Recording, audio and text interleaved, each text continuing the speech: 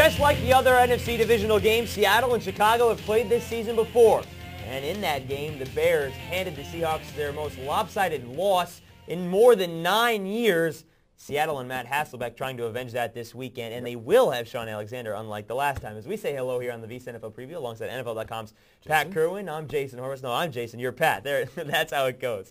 But let's break down this game right now, and let's start with the Seattle team from last week. And on the post-game show on Sunday, you said never apologize for a victory because they may have gotten lucky with Tony Romo bobbling the snap. They may have won anyway. You see the offense and the defensive numbers from last week.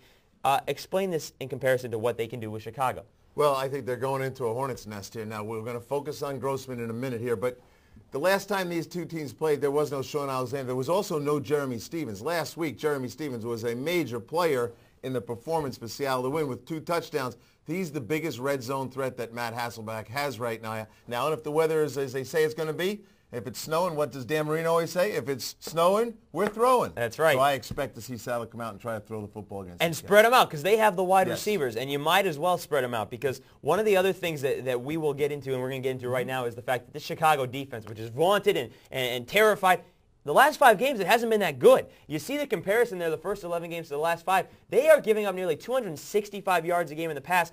And, you know, people talk about Tommy Harris as being a run stuffer.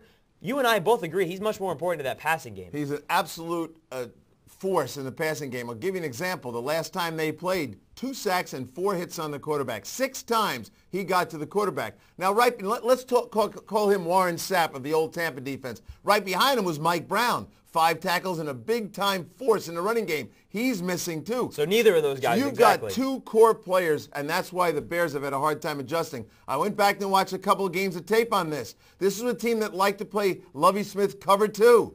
Once they lost Tommy and Mike, to stop the run, they started dropping the safety in the box a little bit more than they like to do, and that made them vulnerable to a lot of things. What does that mean for Shaun Alexander this weekend? You know, I think Shaun Alexander, they're going to have to drop that. I think running down situations, look for the Bear safeties to get down in there and try to stop Shaun Alexander. He only had 69 yards rushing against the Dallas Cowboys. This is a better defense. I think they'll land up playing more cover 2 if they can get a lead, thinking that Matt's going to try to beat him with the passing game. Yeah, last year they played Steve Smith in the home playoff game in single coverage. They're not going to be able to do that this time because there's going to be 4 receivers. They may have to play single coverage on the receivers. All right, let's talk about Rex Grossman. You mentioned that we'd talk about him.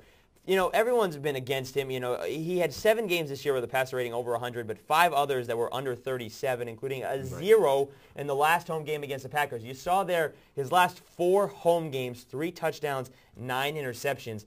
What's the leash like here pulling Well, in? first of all, I think of the 8 quarterbacks in the playoffs this weekend, the most pressure is not on Peyton Manning. It's on Rex Grossman. His career's on the line, as I see it.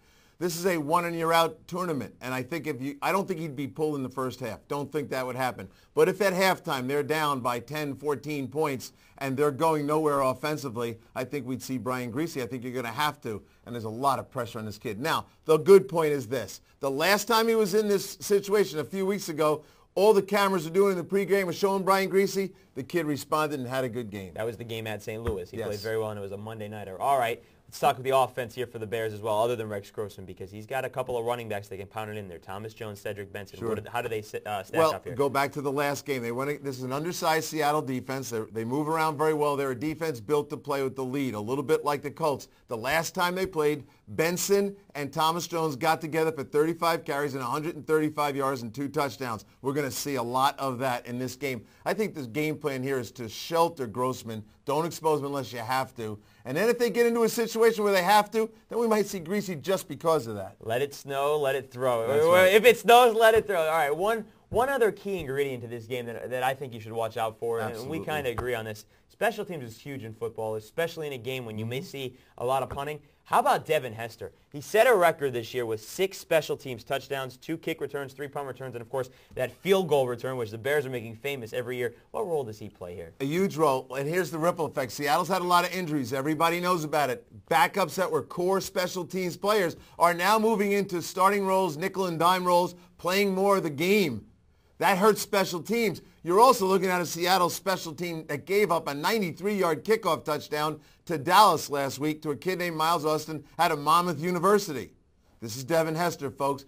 Devin Hester will have an impact in this football game. Last couple of weeks, his numbers haven't been great. I thought they were kicking the ball out of bounds. I talked to a special teams coach and said, no, they're kicking between the boundary and the numbers, trying to box him into a corner and not give him the whole field to work with. He has scored touchdowns in those situations. And I think he's due for a big play. Yeah, he is. And he could really help Rex Grossman. Maybe an opening kickoff touchdown like we saw in the national championship game. All right, Bears, the 1 seed, but a lot of people don't think the Bears are the team to go to the Super Bowl. But do they win this game? I think they do win this game. I like Seattle, and they're courageous, and they've battled through a lot of problems. They're not a great road team. They're in Chicago. The Chicago defense, I believe, since Tommy Harris and Mike went out, they've been experimenting with a lot of different looks, realizing we've already clinched the 1 seed. Let's find out some of the things we might have to do later on. I think you'll see a lot of their old defense, 2 coverage, rolling 4 tackles through inside, trying to create some pressure with the ends, and I think the Chicago Bears win this football game. You said Seattle, not a good road team, 4-4 this season on the road, and